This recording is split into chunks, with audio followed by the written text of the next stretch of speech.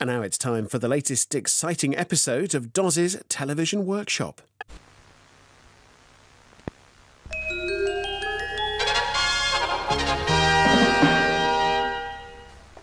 Hello and welcome back to Doz's Television Workshop, where today I'm looking at this thing. This is a Flutter Buster.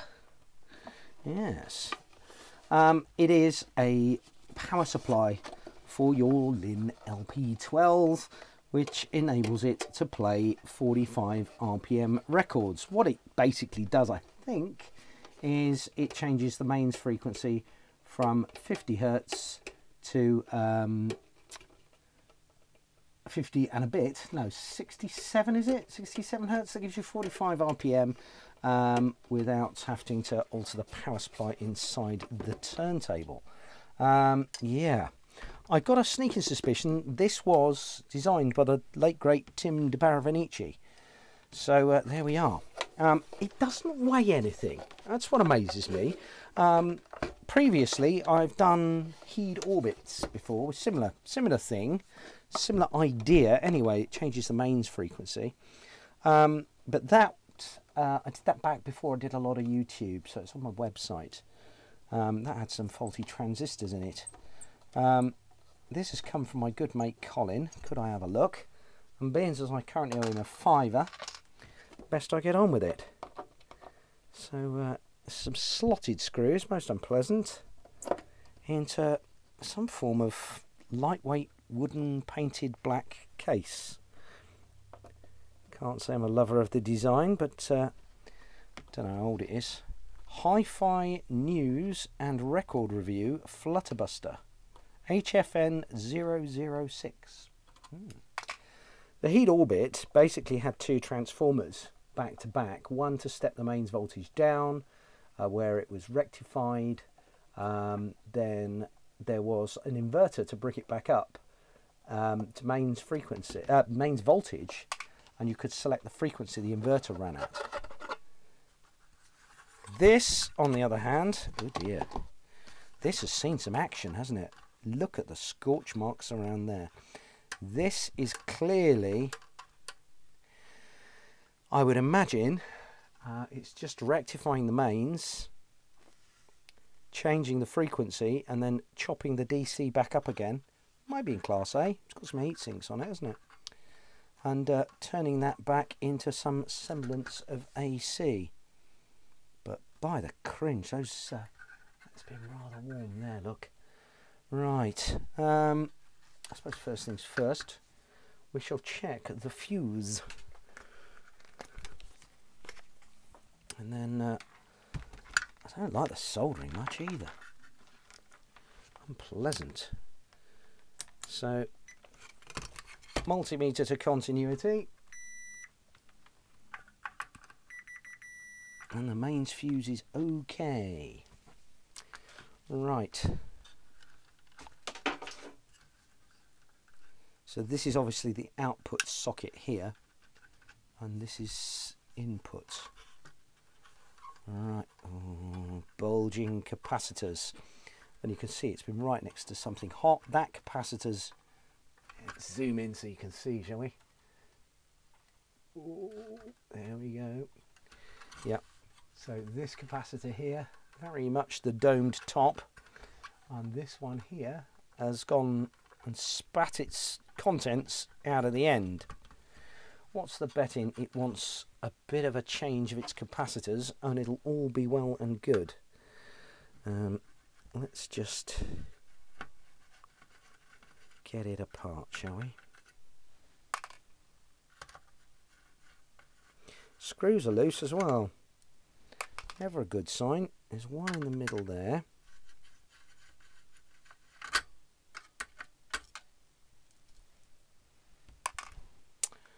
Two at the end here.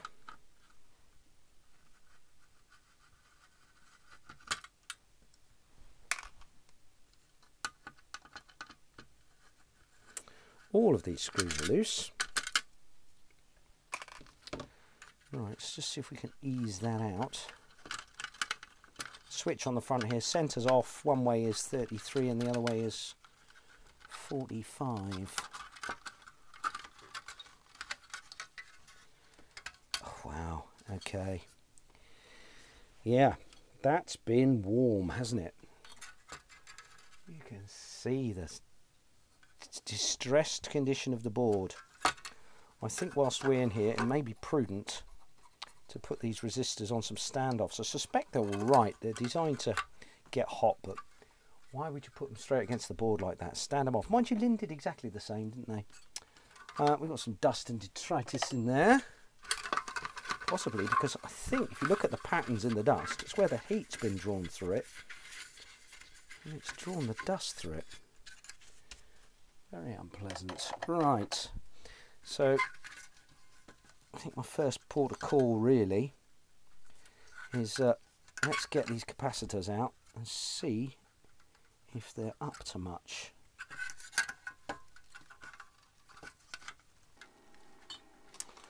Okay.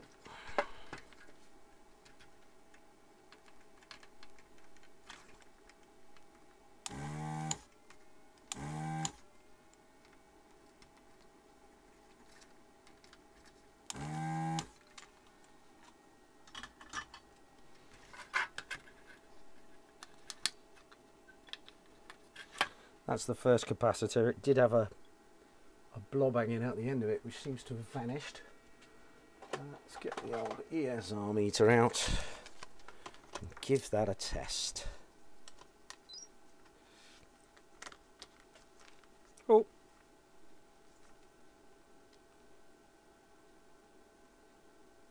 Monitoring for component.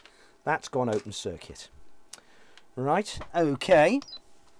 So bad, even the capacitor tester won't test it.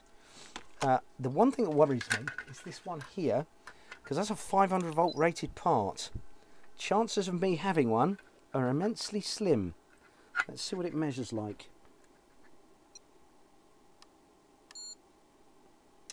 Yeah, it's got quite a high ESR.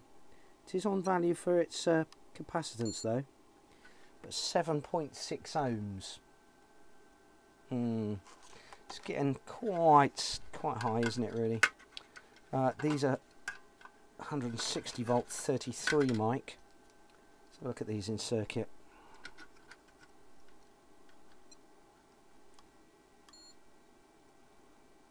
Again, 11 ohms. That's just too much.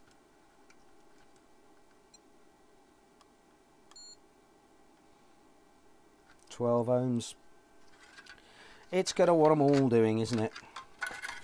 Right. Let's see what I've got in stock. What does that one measure like? That's supposed to be 4.7 as well. Open circuit. Or low capacitance. Yep. This is likely to be our issue. As long as it hasn't done any further damage, we shall be good. I wonder what this capacitor is actually doing. So mains comes in here, little surge limiter, fuse, bridge rectifier. All it is the bulk reservoir across the mains. Why does it need to be 500 volts? It doesn't. So we could get away with a 450 in there quite easily, and that I might have. So there's hope yet. Right, let's see if I've got some 4.7s at 250 to start with. So, high voltage box. I've split the capacitors up into more than 100 volts and less than 100 volts for ease of access. 4.7 mic. Look at that. And I've even got some radials. What was that? No, axial, sorry. I always get that mixed up. 4.7 at 400, that's plenty to be going on with. What were those? Those were 33s at 160. 33s at 400. Well, they'll be good enough for that. More than good enough. We've also got all these little transistors dotted about the place as well. So while we're in there, we will probably end up changing those as well. As for my 22 mic, yeah, not going to have much in that, I don't think.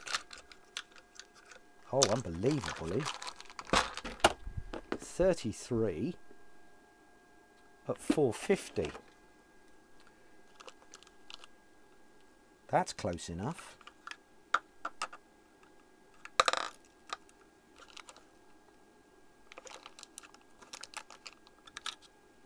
It's only a bit of main smoothing. That'll do us proud in there. I wonder if I've actually got enough room to sit it upright, because sadly that's a radial part and the original's obviously axial. We can do something with that and make it alright. Good, looks like this is going to be a goer. Excellent. Let's put the 4.7s back in before we go mad. Just want to keep on top of things a bit. Oh, one thing I didn't look at was polarity. It isn't marked. Anyway, there's no markings on this board whatsoever. It does look like a bit of a sort of home knock-up thing, doesn't it? In fact, there's a position there. Is that on the same pad? Yes. We've provided for a different length of capacitor, which might just make my life a bit easier, actually, because it's going to be a bit tight in those front two holes, I think. Let's try it. I know, it's going to sit in there nicely. Okie dokie.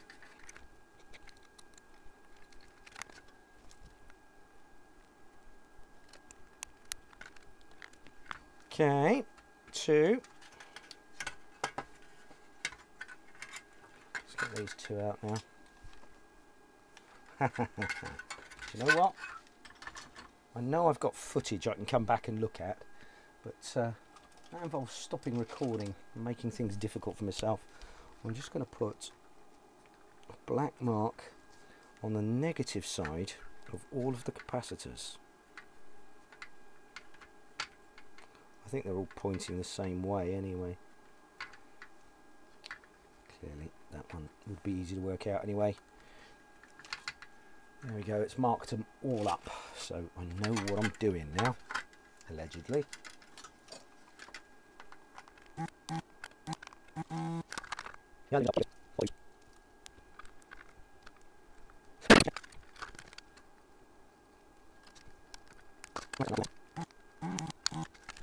So that is our replacement. So I would rather the positive lead be short and the negative one I'll extend.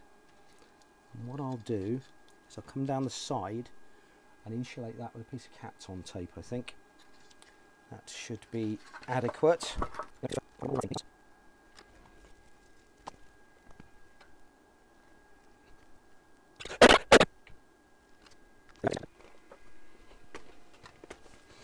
Well, in the event of somebody having pinched me Kapton tape, I'm going to do the next best thing. We'll have a bit of a heat shrink over it.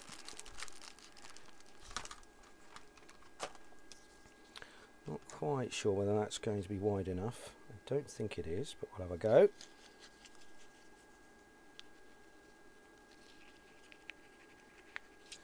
I could just heat shrink the lead, couldn't I? That would be a much more sensible idea. Where's my head at today?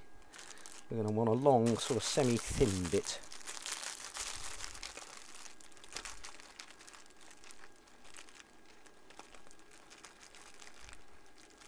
That looks like just the job.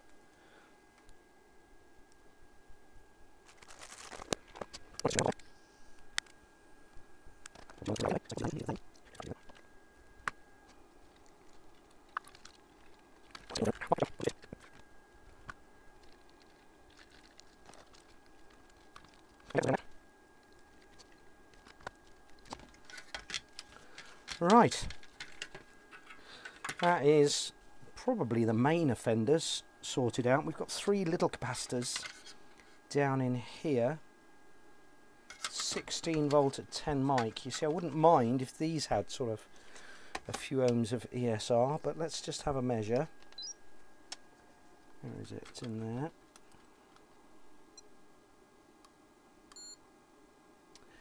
Yeah, 22 ohms. Another one there. And it's also down to 7 mic. Everything in this board is going to be baked, isn't it? That's a bit better. 9 at 5.8 ohms. It's obviously at the cooler end of the board. I think for the sake of completeness, I'm just going to change these out. 1, 2, are they all the same? 10 mic, 16 volt, 10 mic, 16 volt, 10 mic, 16 volt.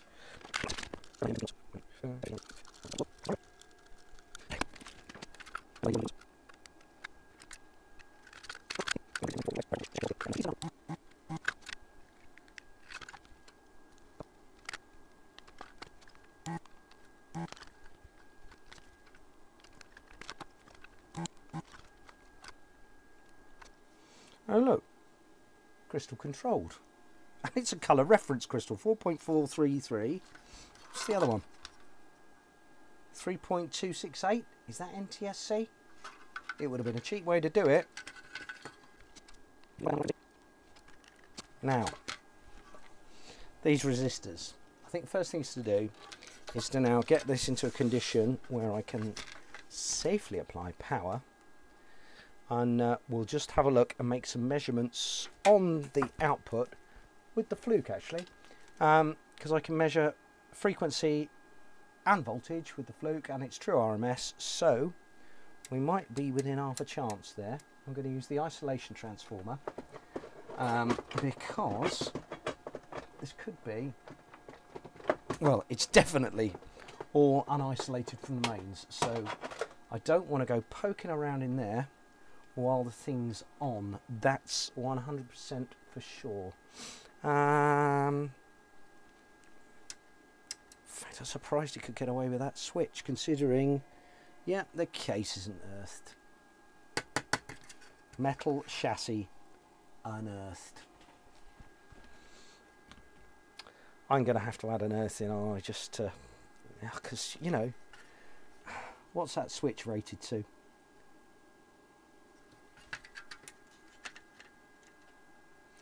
Okay, well, it is rated to 250 volts AC, so it's in the region of, isn't it? But we've got 300 odd volts DC on here, I've no doubt, so we need to be just a little bit careful.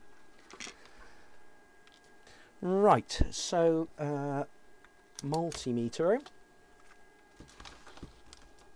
to volts AC to start with. We'll just pop that in there. These two probes do fit quite nicely in those. The isolation transformer is off. Yeah, so let's, in fact there's a label on the bottom here, wasn't there, telling us which way the switch was. So we'll try 50 Hertz first, which should be to the left. So that's that way. That's 50 Hertz allegedly. So let's see what we get out. That's 50 Hertz. That is 50 Hertz. Right, because I don't trust this thing as far as I could spit it, I'm just going to power it down. We'll wait till that disappears. There we go. Okay, and I'm just going to flip that to 45 RPM. Is it 67 Hertz? There you go, 67 Hertz. I was in the ballpark, wasn't I? So it's now working. I'm just so unhappy about these resistors. What I'm going to do is either find some replacements or actually mount them up off the board, I think. So I'm going to make some thermal improvements. Let's get these resistors out of here one at a time and stick little legs on them, I think.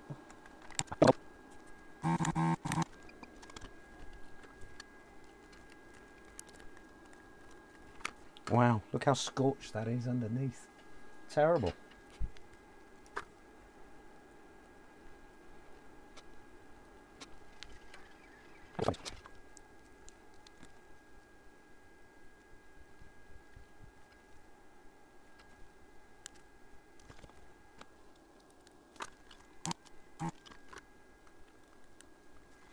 There, you can see we're soldering that back in there now. We've given it quite a bit of distance so it can get a little bit of air to circulate around it and not burn the board. I'd imagine if this board starts to get scorched much more than that, you end up with a problem where the board starts becoming conductive, because yeah, it's basically you're making charcoal and the board is sort of fiberglass, which is glue and things that are turning into carbon. Not ideal. Right, now all I've got to do is repeat the process for the others. This might take a minute.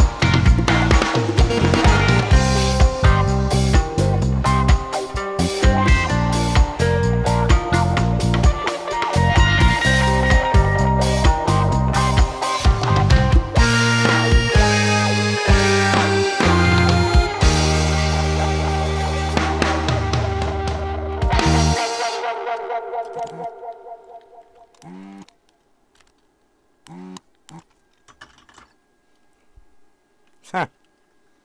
Should you look at that? The solder has actually broken away from there. It hasn't taken because all that has been so cooked. Wow. Oh, I think it may have lifted the pad. We shall work on that in a minute. Let me get this one done.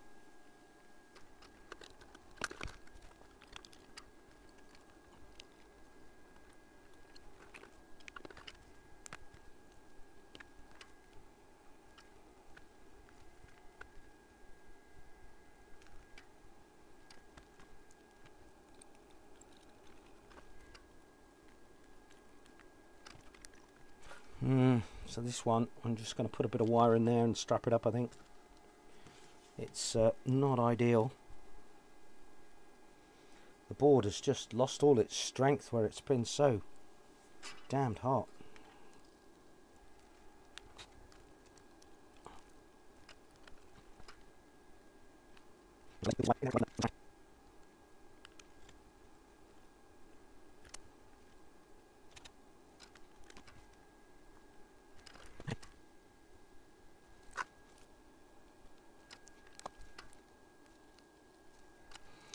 Right, let's just check that out, make sure it's good.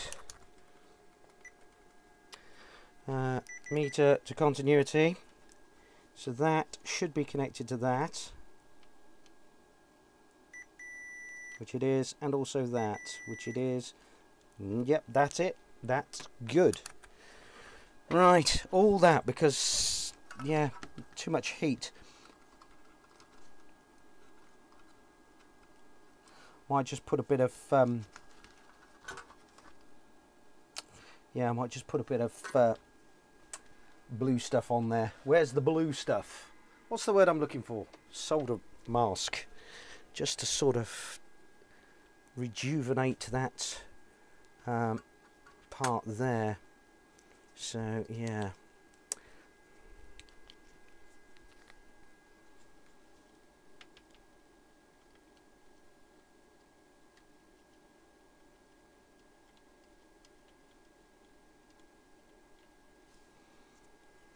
Hopefully it won't get so hot now. You know, now it's we've stood the resistors up away from the board a little bit. The ultraviolet light, just to set that to cure.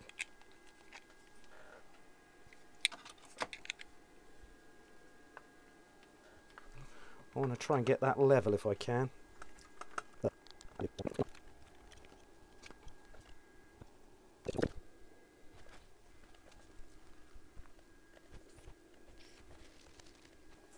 See if that's gone off.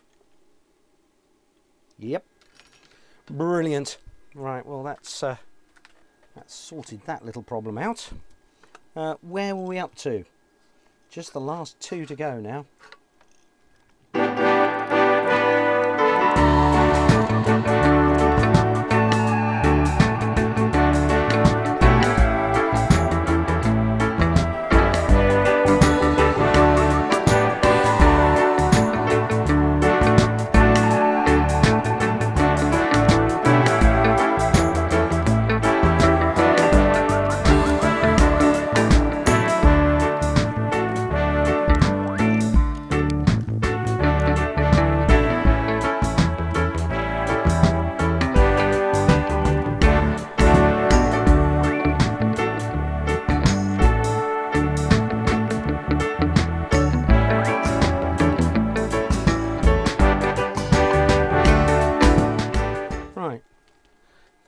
That's taken care of. We'll just nip these transistor heat sinks up. That's better.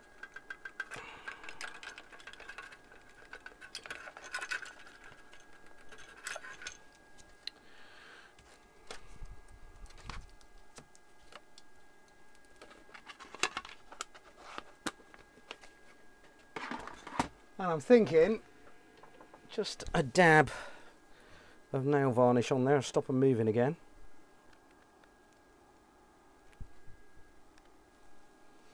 Ideal. Okay, right. Only one unpleasant thing left to address really, and that's its lackadaisical attitude to electrical safety. We've got a board here, reference to mains, in a metal case, and all that happens is the earth comes in and goes back out again. Never connects to the case. I mean, really? Apparently these were being built in the 90s, and just, no, not really. Doesn't fill me with confidence at all. So what I'm going to do is I'm going to add what's called an implicit earth, and I'm just going to undo one of these screws to the IEC connector on the rear here, and I'm just going to, yep, no, that's not going to be the screwdriver for the job. Where's the iFixit again? I'm just going to put an implicit earth down to that point, so we've got proper earth to the case.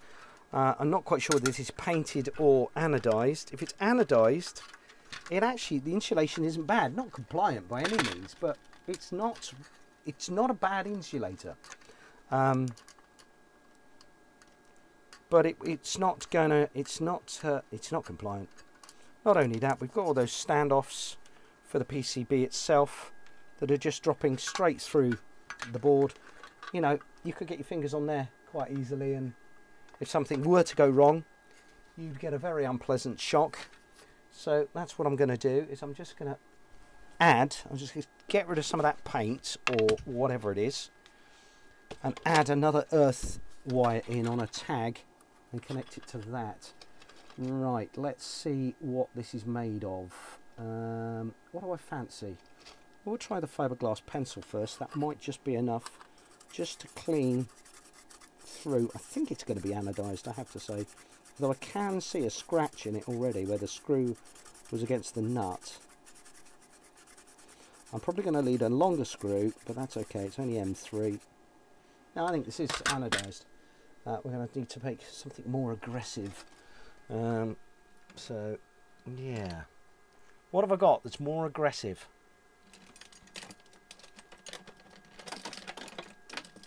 See if I can sort of file it, I suppose. So we've exposed clean metal there. That's good. We're going to need some M3 fittings. We need a bit of earth wire as well. M3 fittings, because I'm going to want a star washer to bite into that metal and give us a good earth against my tag. I'm going to want a bit of earth lead. Unbelievably, it's a bit I made earlier. In my box of bits, that'll do nicely.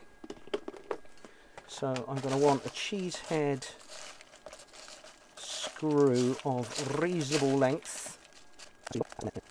That goes in that side. Nothing changes from that side really. There we go. I'm going to star washer against the metal.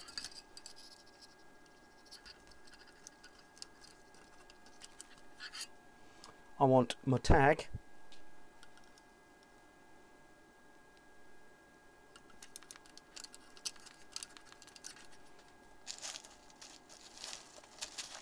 I'm going to choose another star washer just to bite it all together.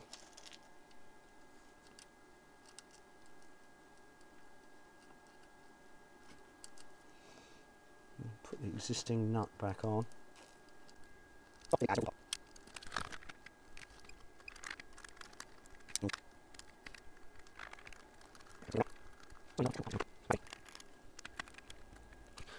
That's good. Right, we've now got a good earth on there. So I'm just going to pop the board back together, I think.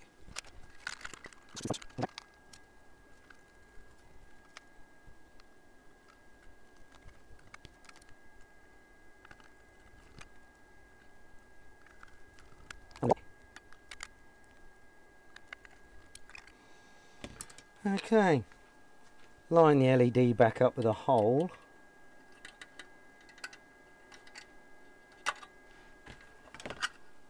Sort of about there. And then I just want to basically solder that onto there. So just cut a bit of wire down.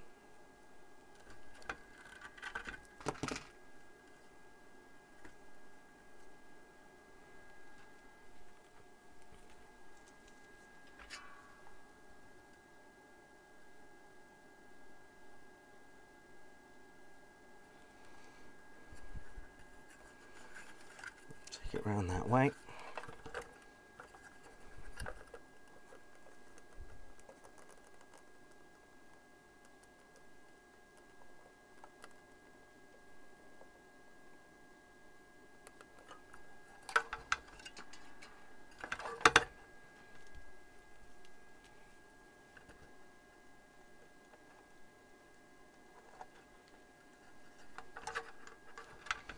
That is much improved.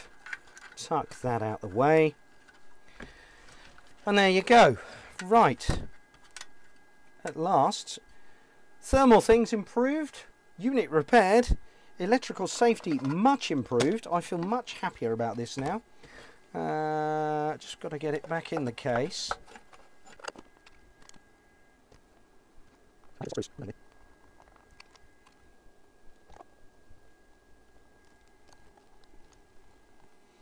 There we go. Let's check its operation.